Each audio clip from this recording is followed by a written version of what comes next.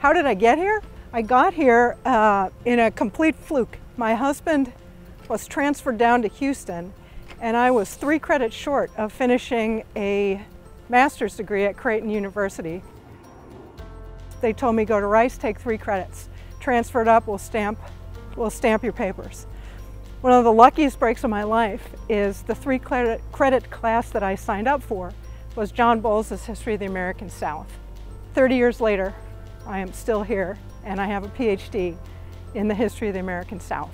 This is my favorite picture of him, right? 50 years ago, John F. Kennedy came here to this stadium and gave a speech that changed the course of America's space program.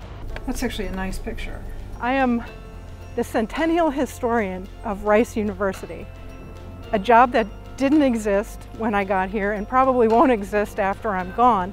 What have you got there? The map. But which has been one of the most exciting and interesting and even wild adventures of my entire life. Today is my last day, and I still have stuff to do. I have projects, long-term projects that I'm still working on, and I need to get into the Woodson where we have a skeleton staff in operation during this pandemic. And I can go in there, I can go in the back of the Woodson and be by myself and start opening up the boxes I need for my next project. Where are we? Where are we indeed? We're back by the scrapbooks. That's where we are. We're back by the scrapbooks.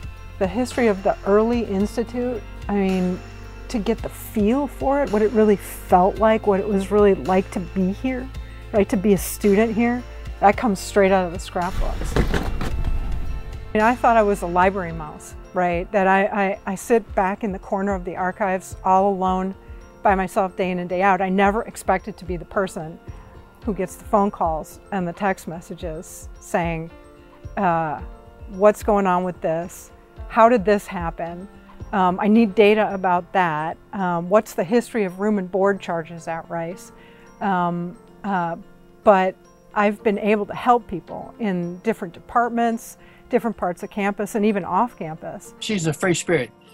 You know, she's hardworking and curious and has a good mind, and so she was an ideal person.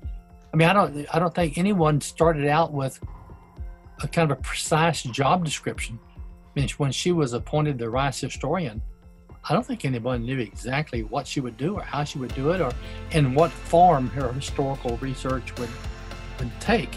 But it just sort of happened and just developed, began a life on its own. If you look back from 100 years from now and look back at what my main contribution has been, I think it's probably been the Rice History Corner blog.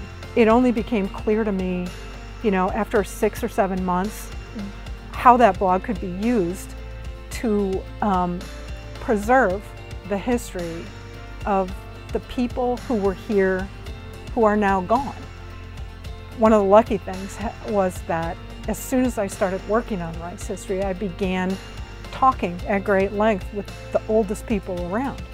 They knew stuff I didn't know, so I forged these really wonderful friendships. They're all dead now. All my friends are dead. The more I can get into that blog, right, the more the institution's story, biography. It's a biography of a university. It's a haphazard history of Rice University. And haphazard is the way history actually works, right? We impose these narratives on it, but really it's just a free-for-all.